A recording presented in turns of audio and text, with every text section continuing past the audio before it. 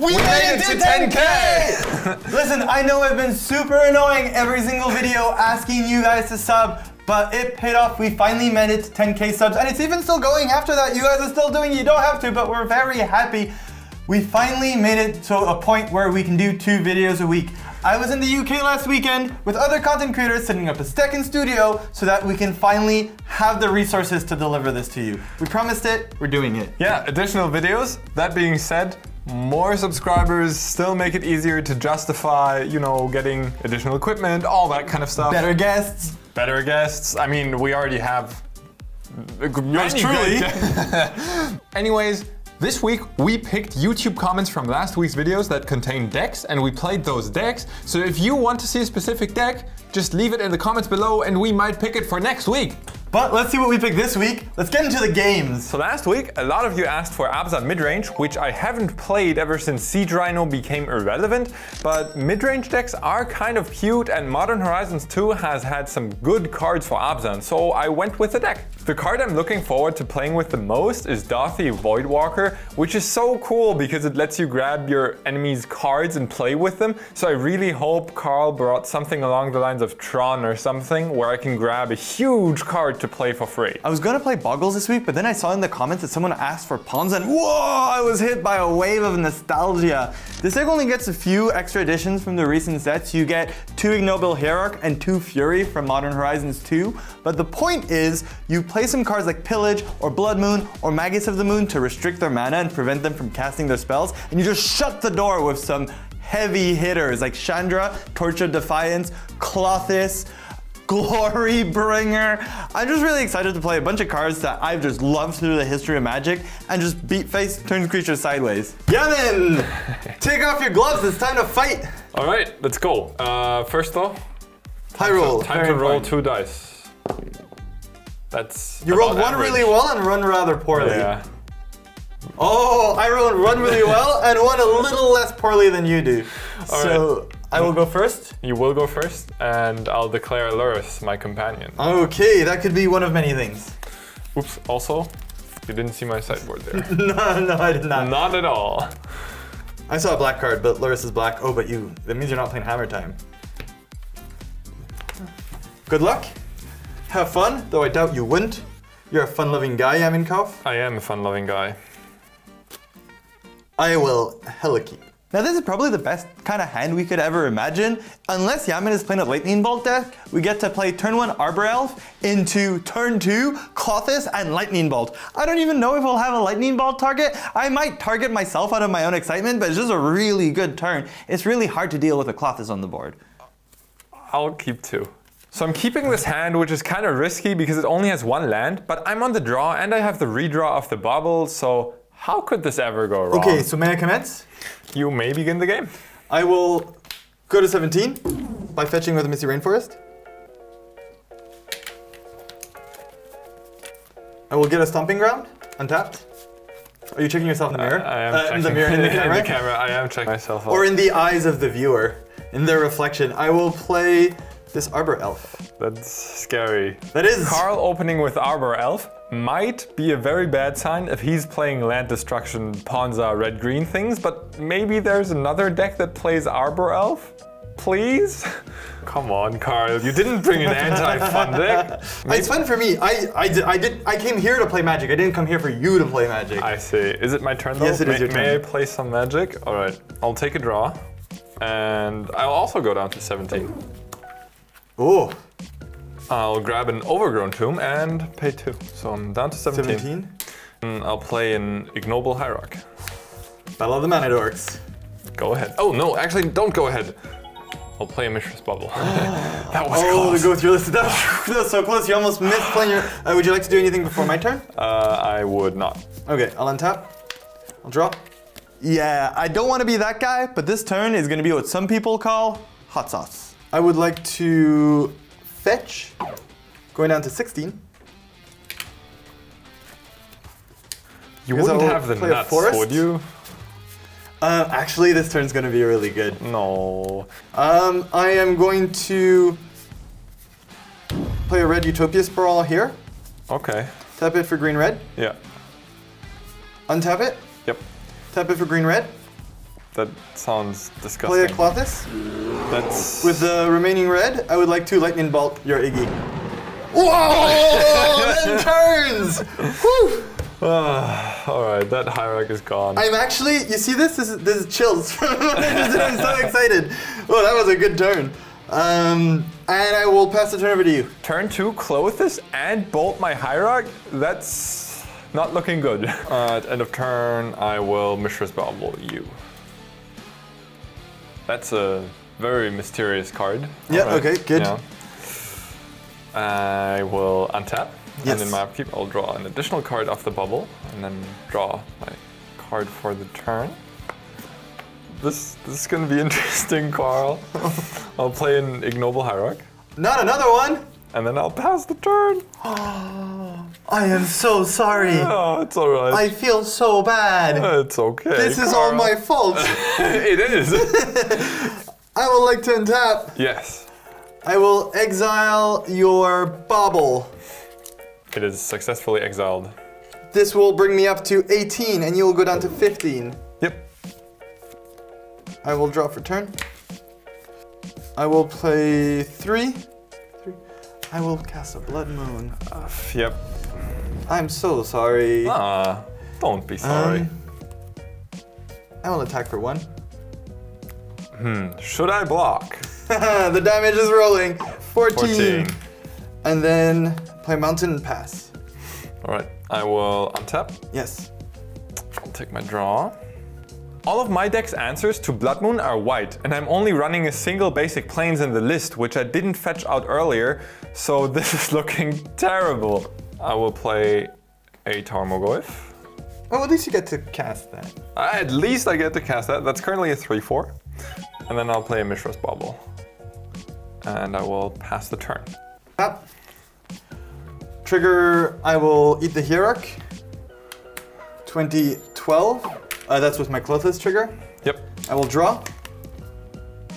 Oh no. I was just thinking how I really needed some action. And you drew some action?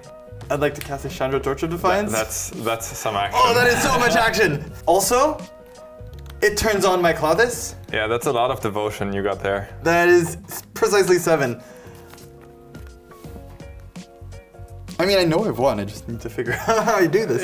You could taste your victory a bit longer. You can keep it in your mouth, you know. Yuck. That sounds so gross.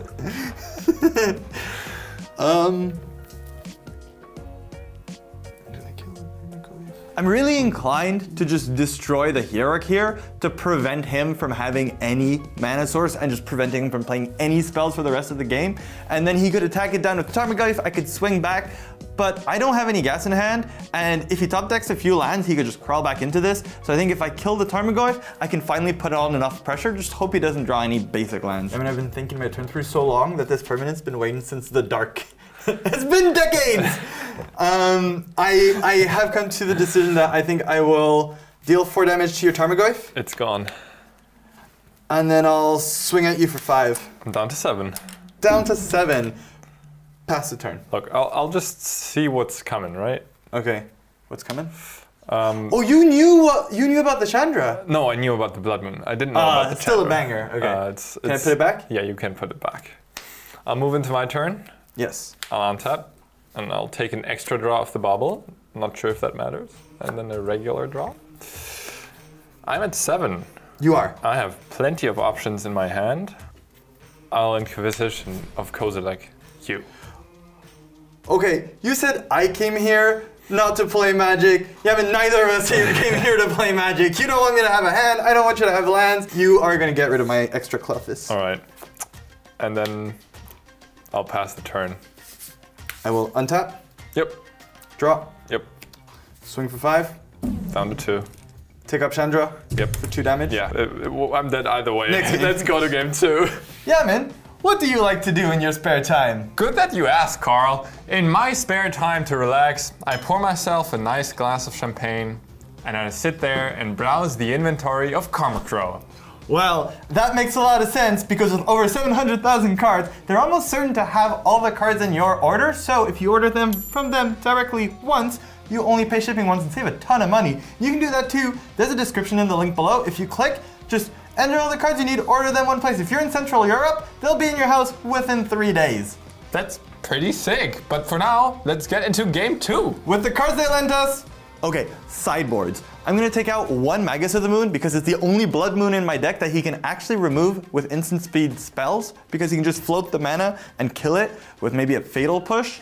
I'm going to also bring out 2 Pillage because on the play I can get under his spells and prevent him from casting them, but on the draw, sometimes he's just gonna play something I can't deal with, and I'd much rather have most other things than a Pillage if I'm already having to deal with what he has on board. So we're gonna take those out. We're bringing in 2 Veil of Summer. One is because it protects us from his discard spells, but also he has a lot of removal and we might want to protect our threats. It's just all over the board pretty good. And we're also bringing in an Endurance just because it's a solid beater and he does have a lot of graveyard interactions and has a Lurrus, so sometimes flashing it in will just reduce a Tarmogoyf or something of the like. My sideboard is terrible against Ponza because who's playing Ponza anyways? Anyways, what I will side out are the slow, clunky and useless cards. And what I will side in instead are the Night's Whispers, which will help me find the actual useful cards, as well as a single Dam, because me going first, I can actually Dam an Arbor Elf on turn 2. So game 2. Yeah, game 2 time. I hope your sideboard is awesome. It is. Actually, it's not, let me tell you. Lurrus is still my companion. Okay, that has not changed. And I will go first. All right. I will be keeping this hand. This is the kind of opening hand we want to see. Turn 1 Inquisition can take whatever we want, and then turn 2 Prismatic Ending can take out an Utopia Sprawl or a Mana Dork, and then even more interaction to follow it up. I will keep it as well. All right. Now this is a really good hand. Since he's on the play, if he has a Thoughtseize, it's going to be cast on turn 1. So I'm not going to keep up the Veil of Summer. I'm probably going to want in and play the Utopia Sprawl so that I can just, if he doesn't have any hand disruption, turn 2 Clothis and just ride that to victory. Anyways, this hand has a lot of angles of attack. Snap keep. So Jamin, show me what you got. I got a bobble.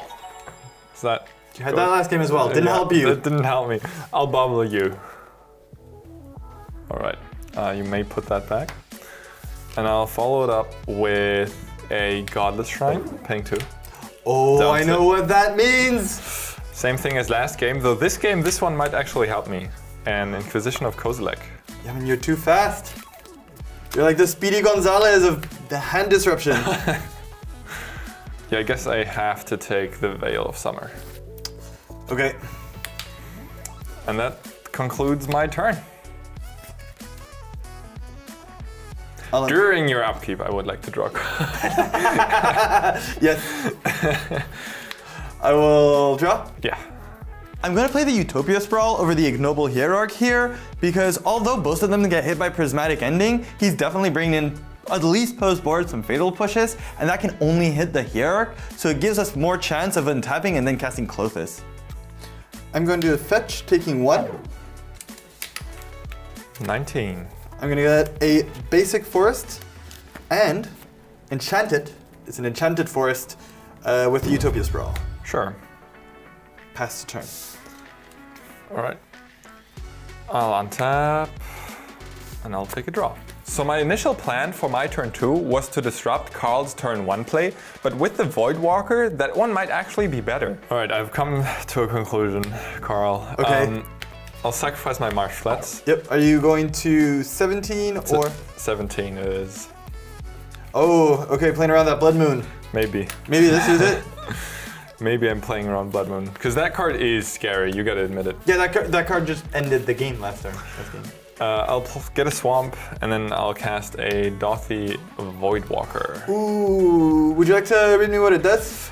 It has Shadow, so it's basically unblockable and it can't block. And whenever any card goes into your graveyard from now on, it gets exiled with a Void counter, and I may sacrifice it once to choose any exiled card with a Void counter on it, and I may play that card without paying its mana cost. That is quite good. That is very powerful. That was a lot of text to read. Yeah. Yeah, new edition from Modern Horizons 2. I really love this card because it's like a high roll card, like, oh, snap your Karn, or like get an Emrakul. Yeah, it's. Or if you take it from my hand. Exactly. That's the plan. Very powerful. Go ahead. Untap, draw.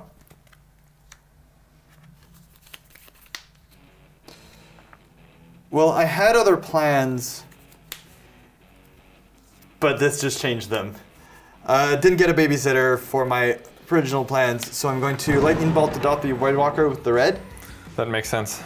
And use the green to cast the fanciest ignoble hero I've ever seen. Yeah. Old border foil? Karma Crow, rolling them out on us. Karma Crow treating us well. Yeah, I'm sure they're somewhere in a 50-cent song. I'll play this Misty Rainforest and pass the turn. I would have liked to keep that Void Walker, Carl. Of course you would. I haven't found a land yet, but I have found a Night's Whisper, which might help us get there, because we really need to get ahead with mana. If we find a land, we might even get to cast the Ignoble Hierarch. I will cast a Night's Whisper. Okay, so you lose 2 life and draw 2 cards. Exactly. 15. 1, 2. That's card advantage. It is. And I will play a Verdant Catacombs. I'll fetch. Okay. 14. 14, and I'll stay at 14, only getting a forest. Which will then cast an Ignoble Hierarch. Oh, twins! Twins! Though yours like is much fancier. It's like when you come back to town and there's the brother who stayed in town and his much more successful brother. It's Daniel and the cooler Daniel. Daniel? Do you know the... it's a meme. It's a meme, Carl. I'm not in with the kids. You're not hip with the kids. Go ahead. I will fetch. Sure. 18. Get a Stomping Ground.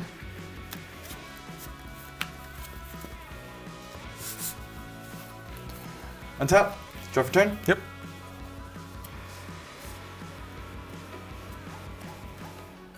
I will fetch. 17. Get in a forest. You know what's coming? It smells like a Blood Moon, but I assume it's just a Bloodbraid Elf. It's a Bloodbraid Elf that might turn into a Blood Moon. Still has a lot of things to do with blood. Everything has to do with blood. Yeah, am I playing Blood Crypts? I don't know. I feel like the bad guy. Okay, this Bloodbraid Elf better not hit any land destruction or Blood Moons, please. Start flipping? Yep. Oh, it's a good one. That's a Seasoned Pyromancer. That's a Seasoned Pyromancer. So as it enters the battlefield, bye Clothis. I'll discard 2 cards. Yep. Make 2 elementals. Oh, my board just got real busy. Yeah, your board got No social huge. distancing. Draw 2 cards. Yep. That's what I call a downgrade. I'm going to declare attacks. Yeah. Getting at ya. All right, I'll go down to 10. Go down to 10. This does no longer attack, and I'll pass the turn over to you. All right, I'll untap, and I'll take a draw. So first things first, I'll cast an Inquisition of Kozilek. My misfortune is shared by you as well then. I say, all right. I just got 2 lands of the Pyromancer.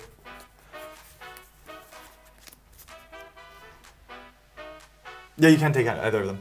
I can't. You're still like trying to decide which land. No, I was trying to decide my next line. Yeah, I figured. You are a far better player than someone who'd assume you could take someone who would not read your card. I guess with your hand being the way it is, I will pay 1 to Prismatic ending the Utopia Sprawl. Okay. That's gone. And then I will pay 2 to deploy a Tarmogoyf. Do you want to do a quick Tarmo count? Oh, of course. Creature, enchantment, land, and instant on my side. That's 4. Yeah, and I've got artifact and sorcery, so it's a 6/7. Whoo! It's a big one. It is a big one, and I'll also play a Verdant Catacombs. Okay. And then I'll pass the turn. How do I ever get through that giant Tarmogoyf? Well, this is a start. I'll play my mountain. I will tap 4 to cast another Bloodbraid Elf. Okay. So this game we prepared for Blood Moon with basics, but Bloodbraid Elf still putting a lot of pressure on me here.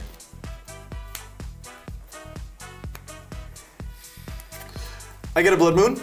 So before the Blood Moon resolves, yes, I will crack this Verdant Catacombs going down to 9. Okay. And I will grab myself a swamp. This will enter. It does.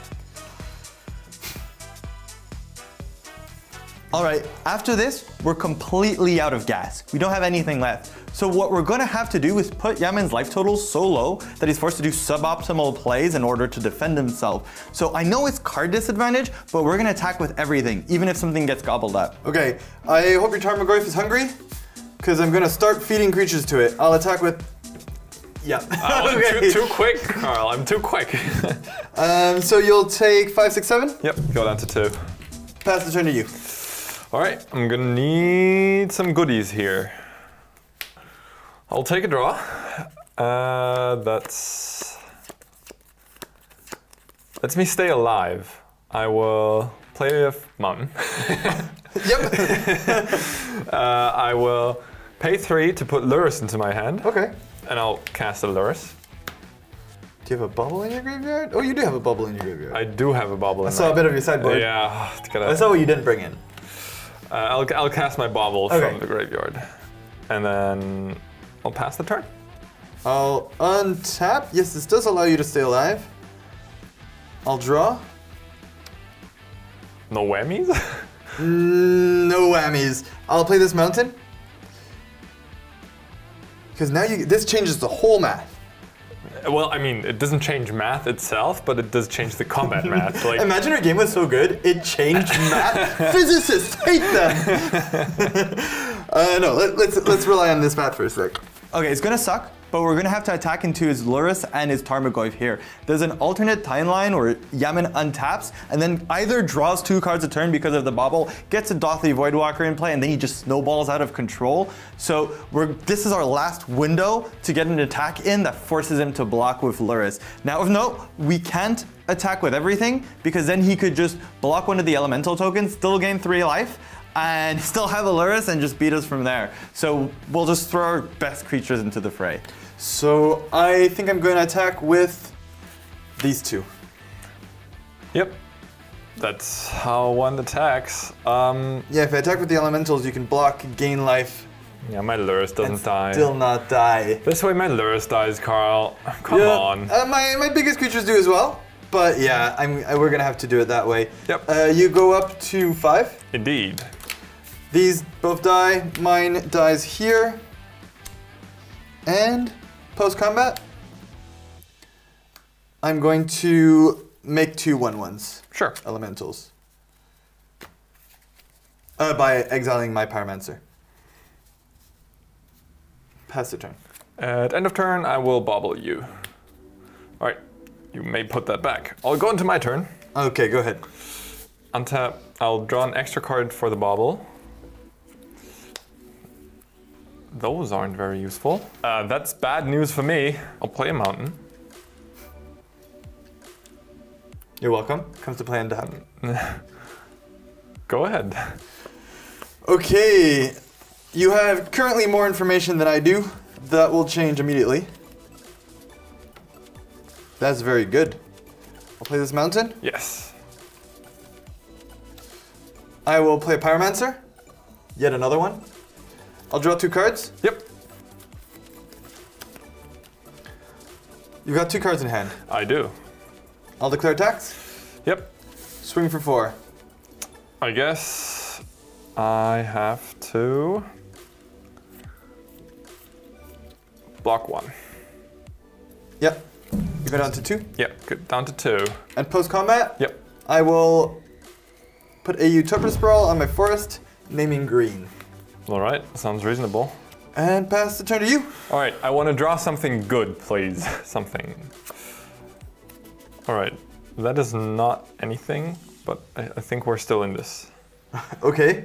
Well, you can still grip back. I think your individual cards might be stronger than mine. yeah, unfortunately, I don't have white mana, Carl. That's something we have in common because you also don't have access to white mana. I didn't come with white. I'll damn a Seasoned Pyromancer. Okay. And then that's your turn. I'll untap. Draw. Declare attacks. Sure. Swing with the Knucklehead Brigade. I'll block 2. You'll block 2, you'll take 1. I go down to 1. Going down to 1. This dies. Yep. That dies. And then I'll pay 5. Yep. Exile my Pyromancer and get 2 more spicy boys. Are they spicy? Look at them. I mean, yes, they are very hot. They look like they're made of hot sauce. Go ahead. All right. Untap. Take a very good draw. I'm telling you. It has to be really good. I'll put a Knight's Whisper onto this deck. Does that do anything? Yeah, man, I came here with a Glorybringer in my deck because I wanted to play a Glorybringer. And now you didn't even get to cast it. I don't even get to get there. All right, good games. Good games. Carl, couldn't you at least let me play Magic? I've got so many cool cards in the deck, and I can't cast them if I don't have usable lands. Well, if I don't let you play Magic, it lets me play even more Magic. So for me, it's basically a win. Your share of the Magic pie goes up. That's bigger, yeah. So you guys, while you're at it, please, before the end of the video, I'm just reminding you guys that we pick the decks that we play from the comments you leave below. So just scroll down a little bit, leave either an exact deck list or an archetype, and we might play it for next week. Also, while you're there, I know we got to 10K, but maybe there's a world in which we make it to 20K. So if you're not subscribed, it costs you nothing to click that button, and it means the world to us. There's always room for more subscribers. That being said, for now, it's time to say goodbye and see you next week. See you next week.